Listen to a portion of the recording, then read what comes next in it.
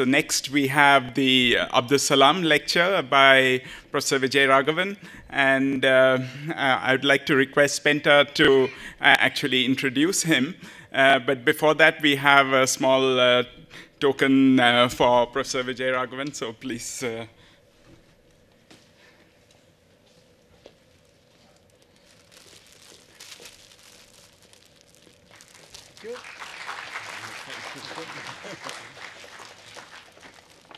Interesting.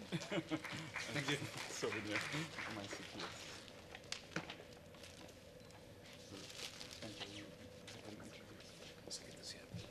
Yes. Good afternoon. The ICTS ABDUS SALAM series was initiated to honor the memory of Professor ABDUS SALAM, who is a very well-known particle physicist. But more than that, actually, he is the person who started the International Center for Theoretical Sciences, Theoretical Physics in Trieste, which in a sense has been, in some sense, did inspire, in part, the setting up of this type of center. Now, the ICTP in Trieste has helped at least many groups in India very much, especially the string theory group in the Tata Institute in Mumbai during the early years. And so we decided actually this center should commemorate his memory by this type of named lecture. Now we are very happy and honored to have Professor K. VijayRaghavan to give the third ABDUS SALAM Memorial Lecture. VijayRaghavan, I think I first saw VijayRaghavan on the balcony of Hall 5 in IIT Kanpur, where I used to also live. Okay, but since then... I hope you don't go on that thread anymore. No, I won't. I just hinted at that. Okay, so he is a very distinguished biologist, a distinguished professor at the Tata Institute, and former director of the National Center for Biological Sciences of TIFR. In the ascent of the NCBS, in no mean measure, can be attributed to the tireless efforts of VijayRaghavan. He is presently Secretary of the Department of Biotechnology of the Government of India. And his education-wise, he was, as I said, from IIT Kanpur. He's a chemical engineer by training, and got his master's and PhD in molecular biology from the Tata Institute, and spent time after that at the California Institute of Technology before returning to the TIFR. So VijayRaghavan's contributions in science in the fields of developmental biology, genetics and neurogenetics have been widely recognized. His research primarily focuses on the important principles and mechanisms that control nervous system and muscles during development, and how these neuromuscular systems direct specific locomotor behaviors. Vijay is a fellow of the Indian Academy of Science, the Indian National Science Academy, the World Academy of Sciences, TWAS, the Royal Society of London, and Foreign Associate of the US National Academy of Sciences. He received the Distinguished Alumnus Award of IIT Kanpur, the SS Bhatnagar Award, the J.C. Bose Fellowship, and the inaugural Infosys Prize in Life Sciences in 2009, and the Padma Shri in 2013. Very happy to say that Vijay has been with the ICTS from day one. In fact, the council meeting that approved the ICTS in TIFR, Vijay and I were sitting next to each other, actually. For some reason, both of us were called for that meeting. He is on the management board of the ICTS and on the board of governors of Okinawa Institute of Science and Technology, and also on the scientific advisory board of IFOM in Milan in Italy. So with these few words of introduction, I'd like to invite Vijay to deliver his talk.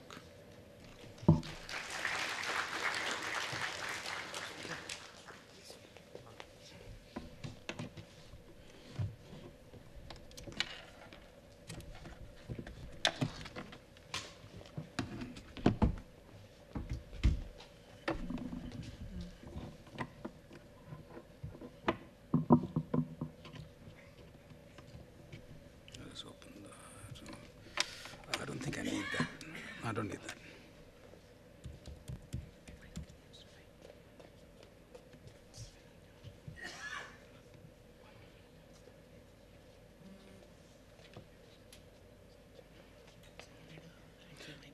Yeah, that'll be nice.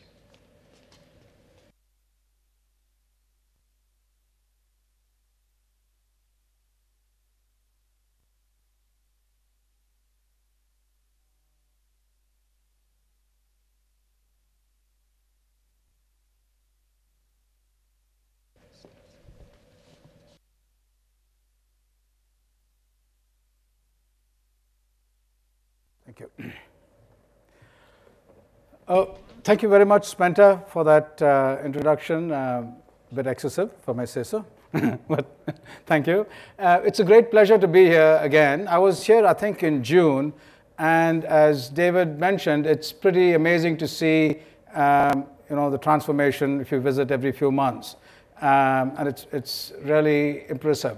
Actually, at that time, I mentioned, and I'd like to say again, when I was in Trieste many years ago, I saw a big construction site at which there was a sign which quoted Winston Churchill, which said that we make our buildings and then they make us.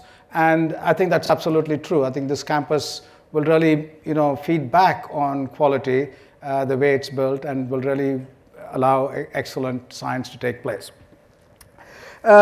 It's also really an honor to be asked to give the ABDUS lecture, particularly because as a consequence of Ubaid Siddiqui's interactions earlier on with the ICTP, several of us actually started a biology course, a neurobiology course at ICTP, given every other year many years ago. And we had a tremendous time teaching and learning from students from all over the world. The ICTP is, of course, many of you have been there, is extraordinarily impressive. You can see this here, the castle by the sea at Miramar.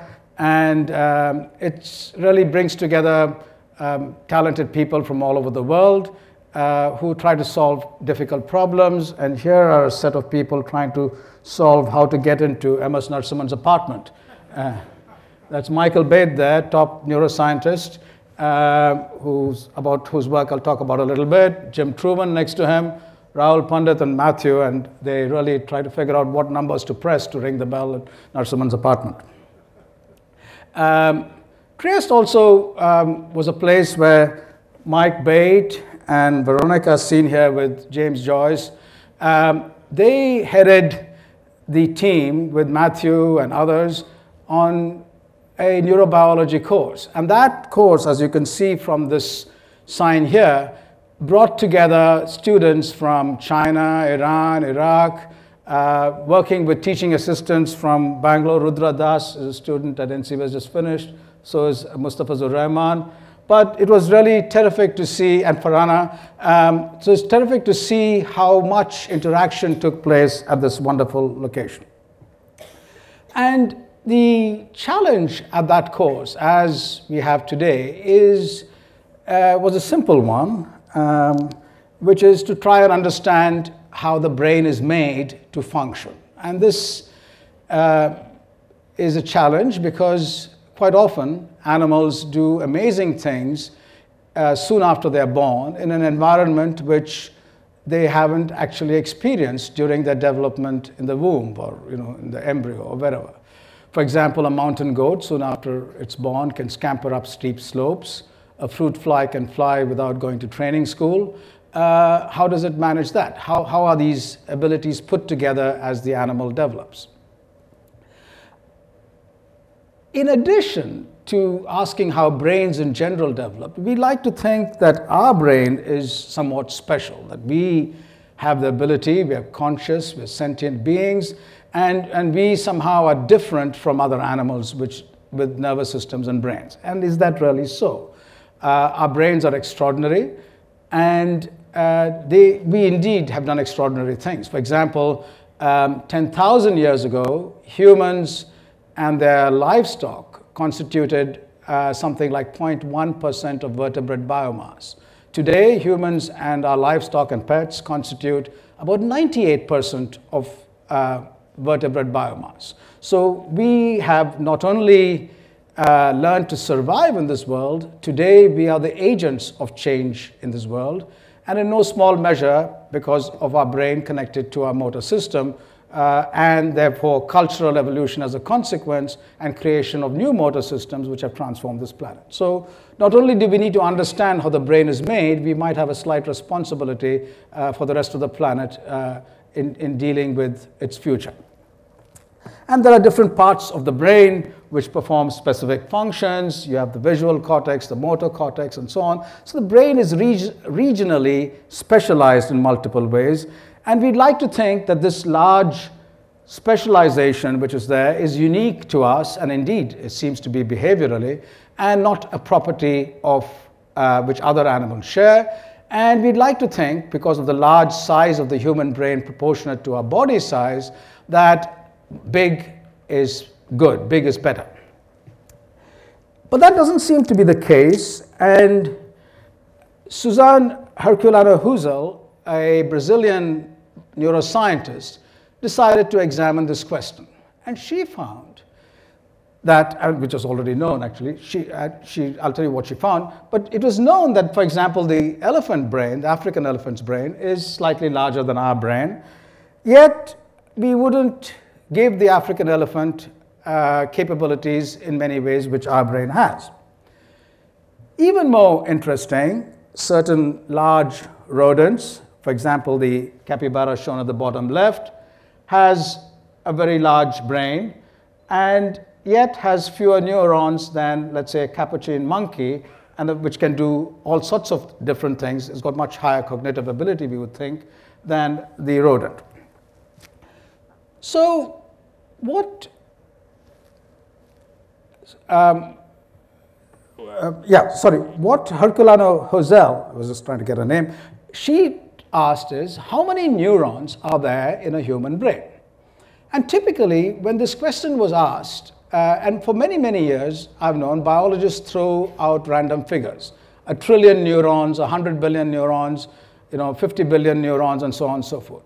And she found that the experiment to find out how many neurons there were actually had not been done. And she devised a beautiful method by which she got these numbers, by the way, of the numbers of neurons in different animals.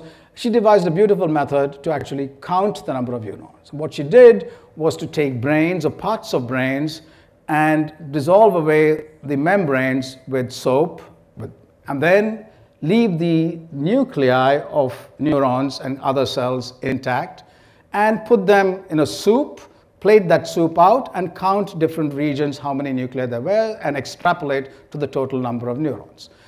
And this resulted in these kinds of numbers, but it also resulted in numbers for human, which are shown here. And humans, by this count, have something like 86 billion neurons, compared to a macaque monkey, which has something like 6,376 million neurons. And, for example, a capuchin monkey, 36 billion, and so on and so forth. What she also found, that when you look at how neuronal numbers scale as opposed to brain size scaling, you find that humans are primates. They are primates, of course, but their brain size and the numbers of neurons in the brain, not brain size, scales in a primate-like manner, and not, for example, of course, in a rodent-like manner. For example, in rodents, you have brain size increasing rapidly, but it increases because of the size of neurons, not because of numbers of neurons. In other words, humans are special because of a very large number of neurons and not because of brain size. And this large number of neurons requires a huge amount of energy, and she argues that in evolutionary time, when we had Homo sapiens coming up from Homo erectus, Australopithecus, and so on and so forth, that coincided with the time when cooking came about, and other large primates have to spend the entire day eating to feed their nervous system and body, but humans or pre-humans accidentally discovered cooking and therefore could get nutrition much more easily packed in a smaller time, allowing brain expansion to sort of go together with this discovery. And this resulted in unusually large number of neurons, and therefore much of our cognitive ability and so on follows there. And indeed, she also quantified and showed that in terms of cortical neurons, where all these higher functions supposedly take place, both in terms of percentage of brain mass and in terms of percentage of brain neurons, primates actually have a higher number. And we fall higher in that category. So in that situation, we now have a task to understand how does this come about? How do you make large numbers of neurons? How do you specialize different regions, cortex, other parts, special parts of the cortex, other regions of the brain, the motor system, and so on and so forth? To do this, and we actually have learned a huge amount, we need to understand evolution by natural selection. We need to understand genetics. We need to understand embryology, and we need to understand molecular biology, right? Bringing all this together allows us to actually understand how the brain is made. We need to understand evolution because all life on this planet has a common origin, and this wall at t is equal to 0, where life originated, is populated hugely by unicellular organisms of huge complexity, and multicellular organisms have evolved over time. And as Dobzhansky said, given enough time, the unlikely will happen, and indeed lots of unlikely events have happened given the early chemistry. That early chemistry is shared through DNA. That early chemistry mutates to give rise to different life forms, different species, and variation within the species. And understanding this allows us to actually understand how nature's engineering has taken place. But recently, something else has also happened. In addition to our understanding of nature's engineering, there's been an incredible ability over the last couple of decades, an increasing ability for us to actually manipulate genes in multiple organisms, and therefore we can actually engineer nature in a manner which we never could do before.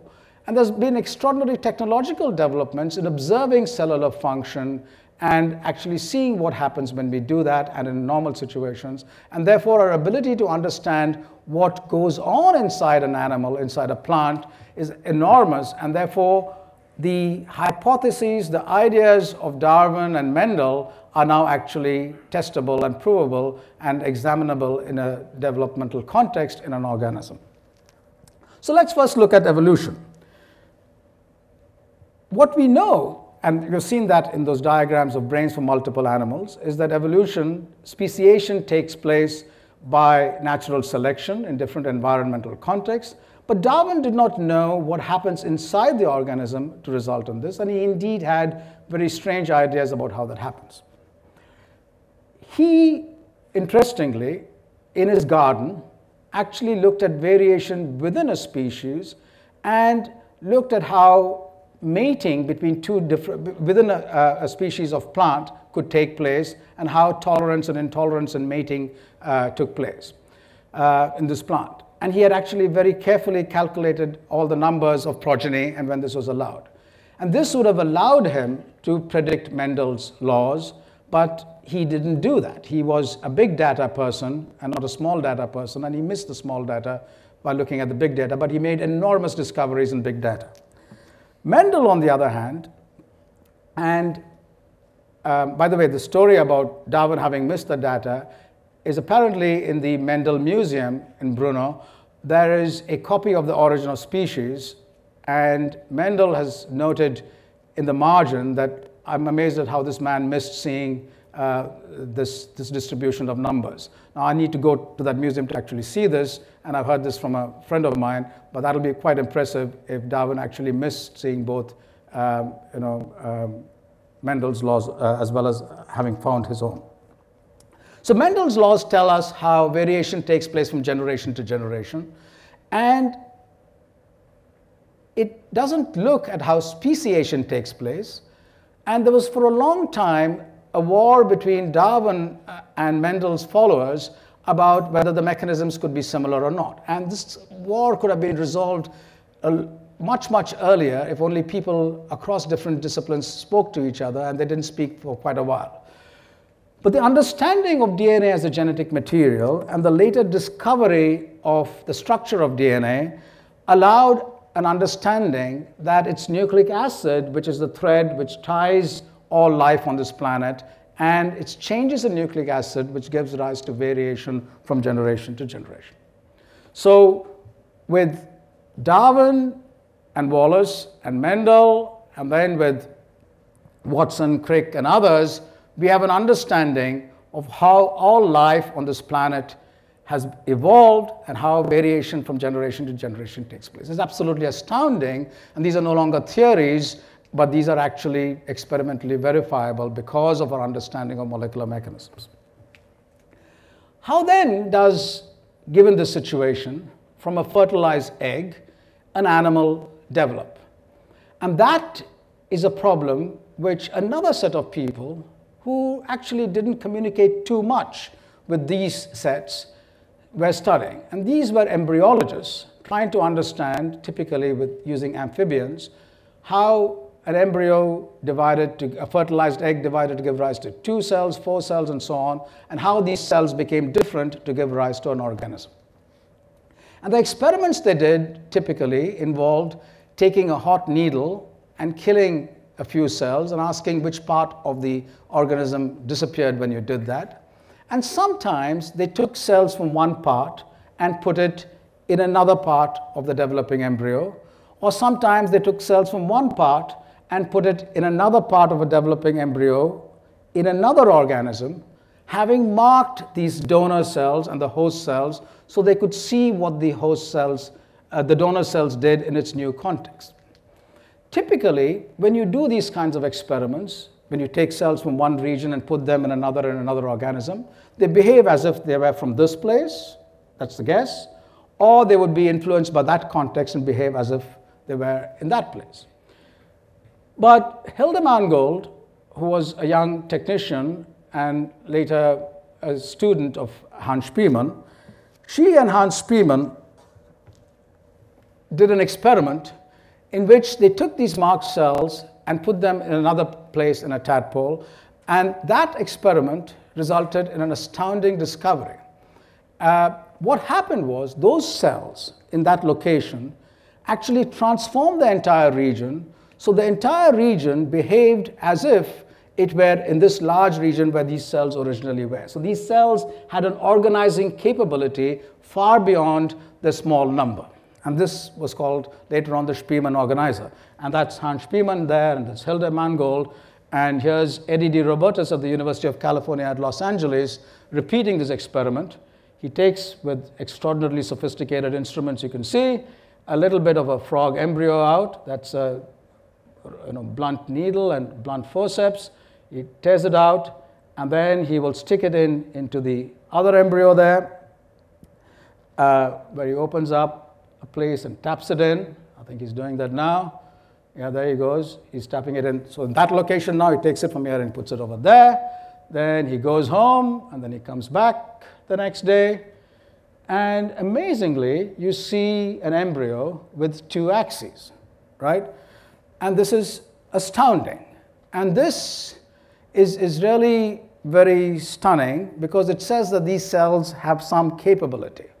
And people then started looking all over the place for where this capability to construct an organism lies. And is it inside the cell? Is it in the nucleus where there's DNA? Is it in the cytoplasm? Is it in the membrane? And so on and so forth. And that was a long quest. And for example, here is just a black American who left America for Europe. And he claimed that it is the membrane of the cell which has this information. And he came back for a fellowship for his professor and says in 6 months in Europe, he found more collegiality than he ever found in America. Goldschmidt, who emigrated from Europe to Berkeley, said it was the nucleus of the cell which was important. And he said in 6 months in America, he found more collegiality than he ever found in Europe. So it was also a time when political turmoil and debates, as now, as always, impacted on science, and different views about how animals were made came up. But the solution, or rather what we know so far, is interesting, and that has come about by a combination of extraordinary successes in molecular biology, our ability to sequence genes, manipulate genes, put them back in another organism to see whether they rescue defects or not, put them back in new concepts, so you can put back genes in new contexts, express them in new contexts rather than put groups of cells and so on. These sophisticated experiments in a variety of organisms, from plants to moss to bacteria and yeast and flies and worms and so on, fish, have resulted in an extraordinary understanding, albeit descriptive largely, mechanistically, substantially in substantial parts but not enough, about how from a fertilized egg you can make an animal. And here is a human embryo on the left, a human egg on the left, and a human embryo on the right. And the way you make an embryo from a fertilized egg is, I'll give you a simple, partly correct approximation. You divide so that you have a sheet of cells, and you take that sheet of cells and you partition that sheet of cells, of identical cells, into different parts, head, trunk, abdomen, tail, and so on, give them molecular properties because of the action of genes which regulate specific genes, and therefore in one part you turn on head-specific genes, trunk-specific genes, abdomen-specific genes, and so on. This is long before these structures have actually differentiated. Then you take the sheet of cells and you convert it into a tube. And with the tube you have a mouth and a rear end, and that basically is what a primitive animal is about. You topologically have a situation where food can come in and stuff can go out, and these groups of cells are there in a tube, and you do that by actually folding inwards and making this tube. Now, along each of these parts, head, abdomen, head, trunk, abdomen, and so on and so forth, all these cells in different layers in this tube which you have made, you give them in each segment specific properties. You say, this part shall become muscle, this the nervous system, this the gut, this the liver, this segment you'll make appendages, and so on. And these are not just descriptive properties which we have seen.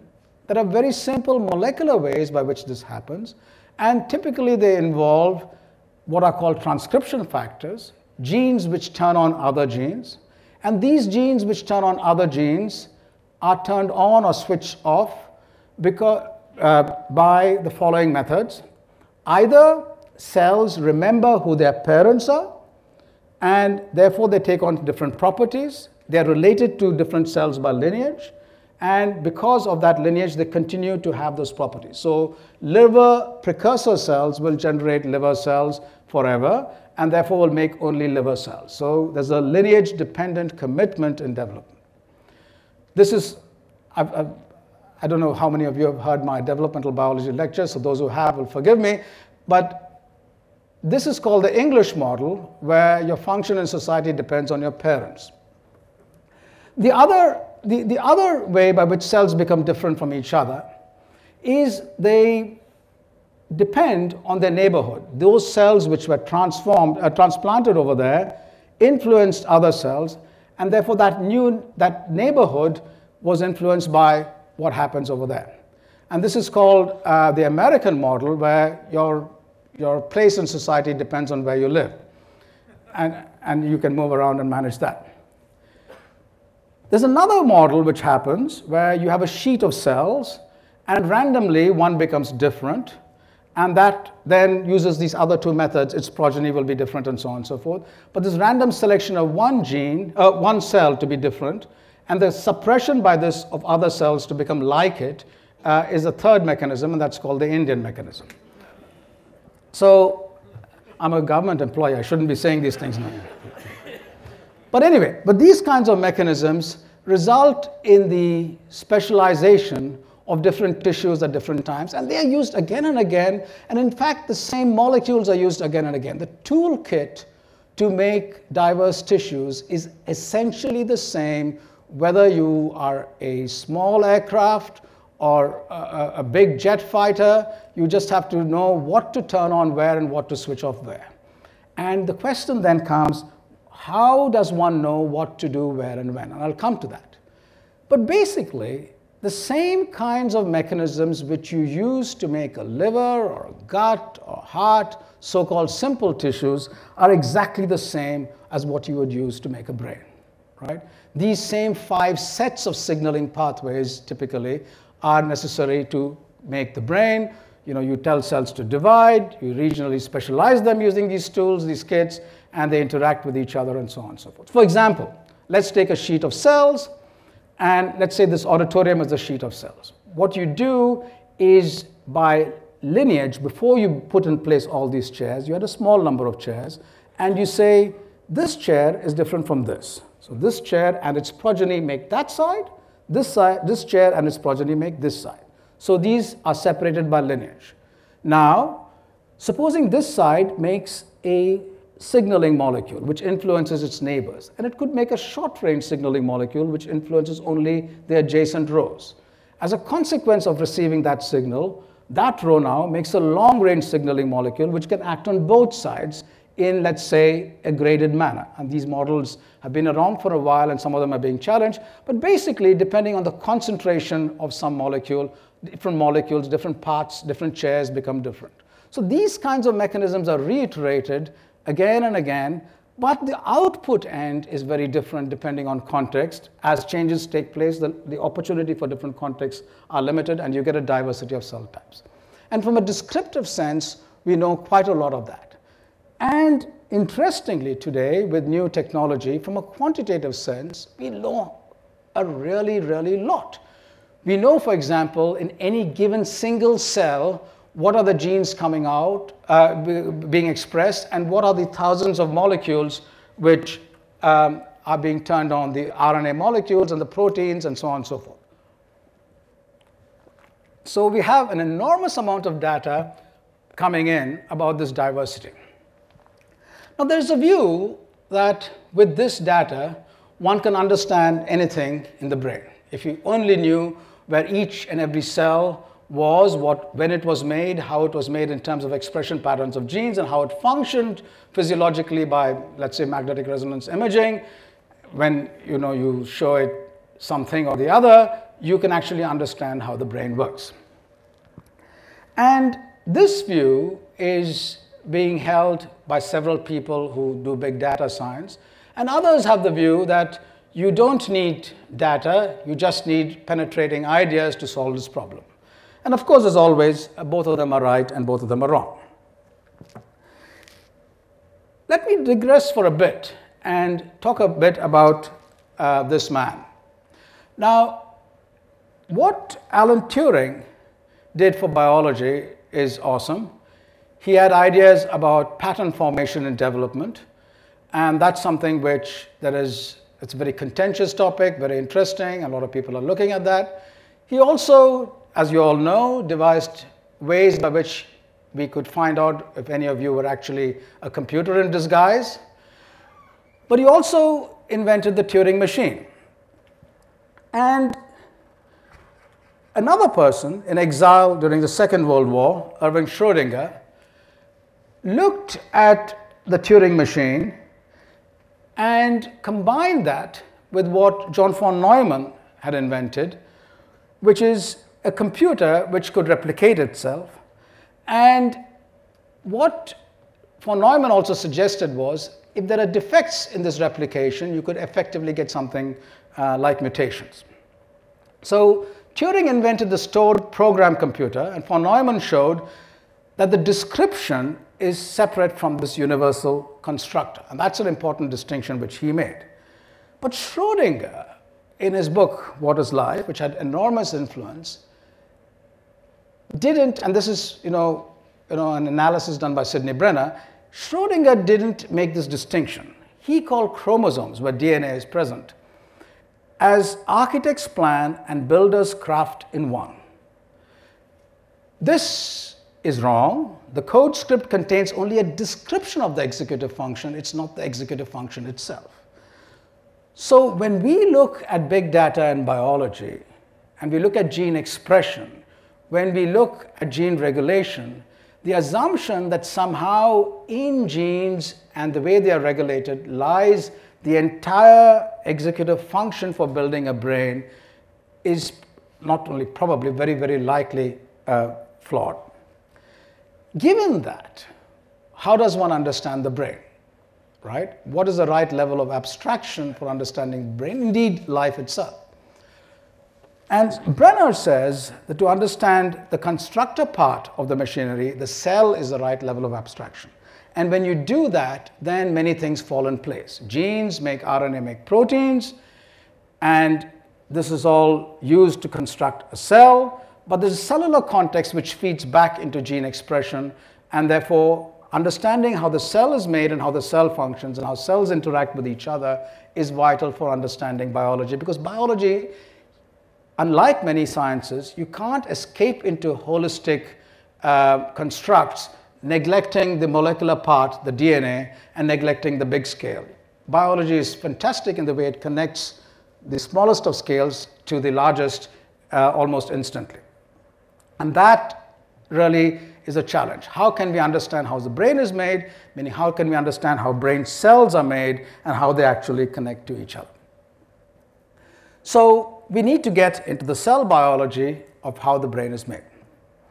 And that, again, turns out to have been done beautifully over the last few decades by hundreds of laboratories in a manner which tells us how one can make a large number of neurons, which you saw constitute the human brain and the brain of other large animals.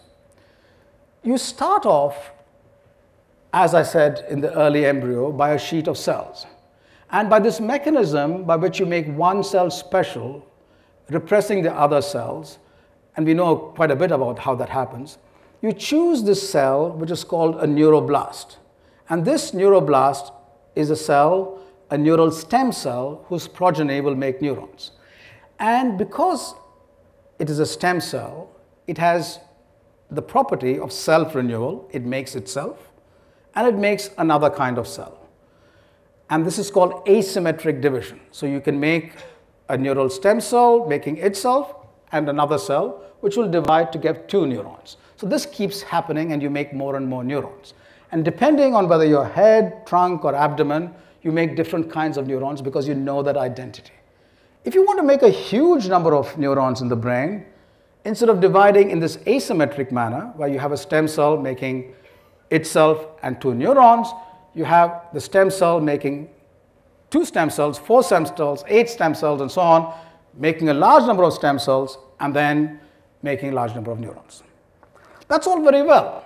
It's not just making neurons, it's also making neurons in the right place along the animal.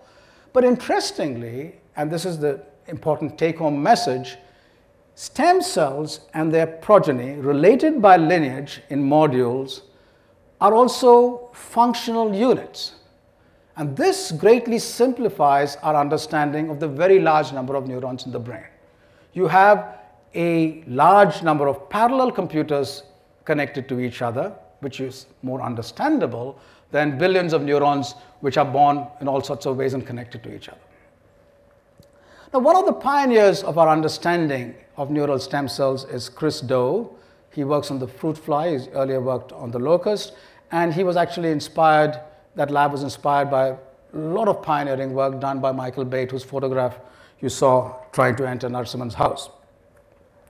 And this in green is shown a stem cell dividing, and that will divide to give rise to a cell in red, and that cell will divide twice to give rise to two neurons. And this will keep happening as shown in this slide over here.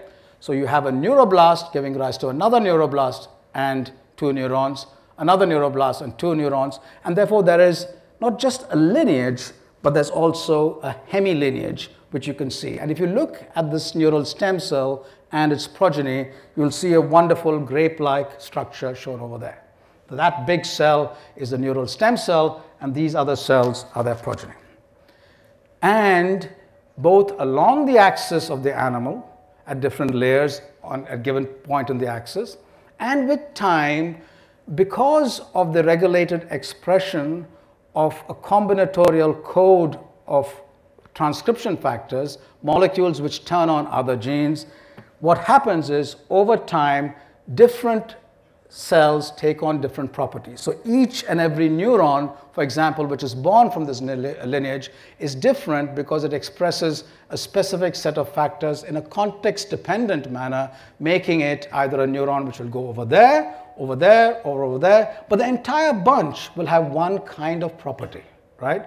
It could be, for example, a set which processes olfactory information, even though each individual does different things, right? And this unit of function is something which was extraordinary and unexpected. And you can see over here the progeny of a set of these stem cells after they differentiate into neurons, all going to one large green place, and that's the place where olfactory information, for example, is analyzed. So this is one kind of an example of how, and this is unexpected, how function emerges during development. It's actually deeply programmed in development. A lot of us like to think that our behavioral properties are entirely because of experience, either outside when we experience the world or during development in multiple ways. And both these happen a lot, but there's also this kind of intense programming taking place. But the important point and the beautiful part over here, before I go to the other aspect of this, is how many stem cells you have depends a lot on nutrition. Very beautiful work from the labs of Alex Gould and Andrea Brand have shown that nutrition during larval life determines the proliferation of stem cells and the number of stem cells deciding how many neurons you get. So nutrition during early development, and this seems to be very general, is very important for how many neurons one makes. The stem cell as a unit of function is also seen very beautifully by work by Sonia Sen in the lab, where she showed that you have a group of cells going to certain higher centers in the brain, but when another group which actually goes to this green patch in the center where olfactory processing takes place, but when you remove a particular gene, this set becomes like the middle set and functions like the middle set. So again, showing how function is deeply programmed in stem cells.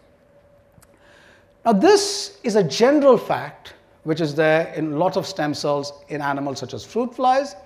It's increasingly being shown in contexts such as mouse and may well be true in much more complicated areas where development takes place as in humans. So you have a group of stem cells shown in different colors which express a combinatorial code of factors which make them special.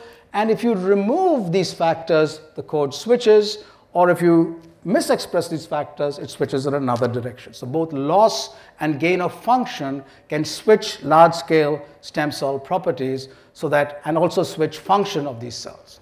So you set aside a cell to become a stem cell, and you do this in a context-dependent manner. There are groups of stem cells. These make a bunch of neurons, and this whole bunch has specific properties, and you've reduced the property of thousands of neurons to the property of this lineage, and therefore the problem is much more tractable, even though it has not yet been solved.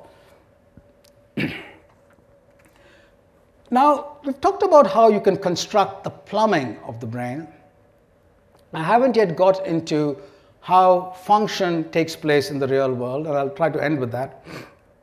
But Sherrington famously said in the 1940s that the output of the nervous system is movement. So pretty much everything which we see as our ability as having nervous systems is seen by movement.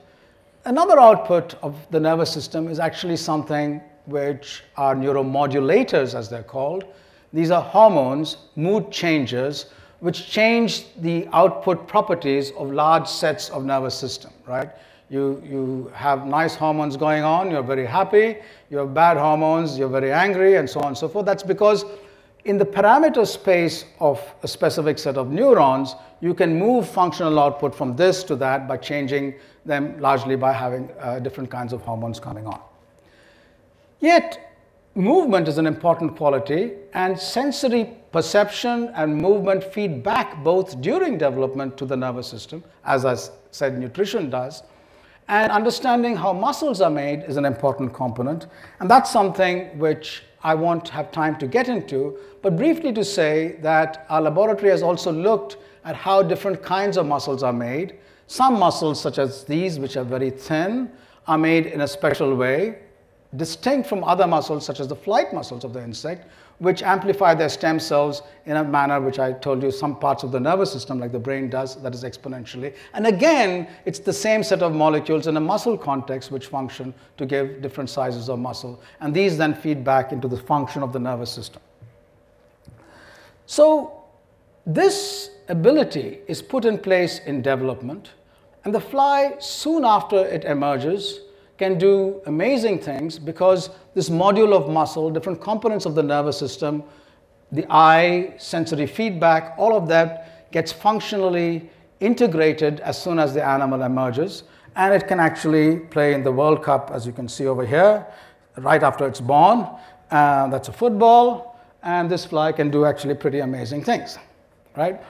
And it does this because during its metamorphosis, it actually is practicing these kinds of things in different modules. Just as in a car plant, you don't test out each and every car, but you test out modules, or you know that you've assembled the modules correctly because of certain standard operating procedures. That's what the fly does. Its nervous system does practice, its motor system does some practice, and these are put together, and then it can manage this. And we know in the leg of the fly and in the flight muscles of the fly where every single muscle is. We know where every single neuron which connects to this muscle and activates it, and where it receives signals. And these kinds of detailed maps of each and every neuron and where its input and outputs are allows us to understand how all of the plumbing is put in place and guess as to how behavior comes about. Now, complex behavior remains a major challenge. Here's a photograph of Francis Crick, Alan Garan, and Obaid Siddiqui in Hyderabad in 1964. And also at this meeting was Seymour Benzer. And Seymour Benzer said, if you want to understand how genes impact on behavior, the best system to study is the undergraduate. Unfortunately, the genetics of undergraduates is not allowed, and therefore he chose to study fruit flies. And he then inspired people like Obaid Siddiqui to study neurogenetics.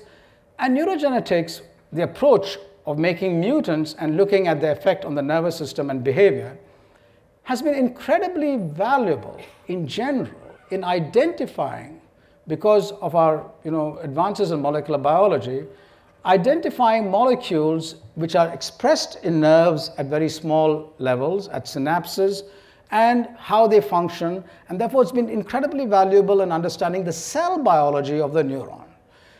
But it has not been valuable in understanding how behavior comes about.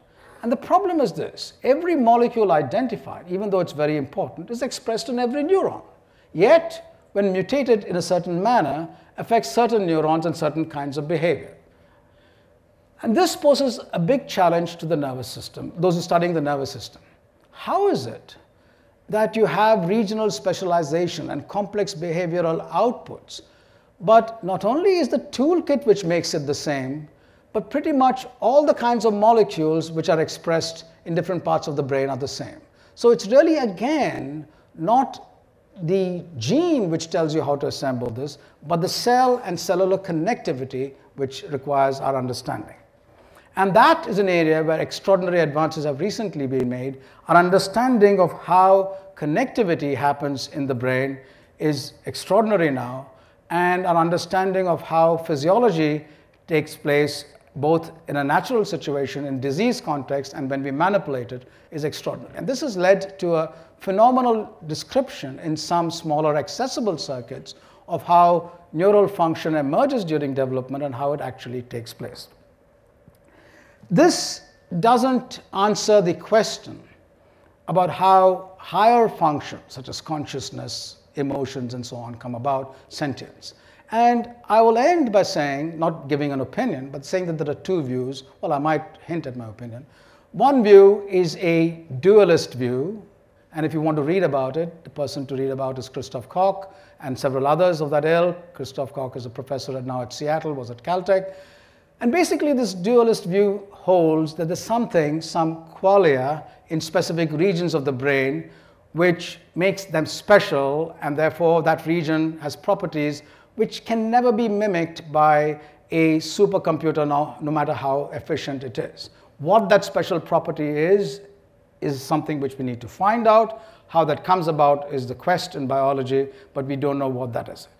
The challenge in accepting that viewpoint is, this is like a Cartesian theater where you have someone doing something, and then you have to ask, how did that someone do that, who's watching all of this and organizing it, who put that in place? And that's a problem there.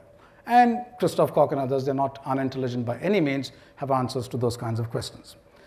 The other view is a functionalist view exemplified by Dan Dennett and a few others, and Dan Dennett is one of the most articulate, which holds that really what you have in terms of emergent properties of higher function is a quick approximation, multiple drafts model where you have regional specialization and learning taking place there, Bayesian learning, as it were, some amount of experience telling you what's okay or not. Data comes in, stuff goes out, different parts put together, you cross-check with reality. There's no one minding the store, right? And there's no point searching for someone who's minding the store. So these are two kinds of models, and there are lots of interesting literature about it.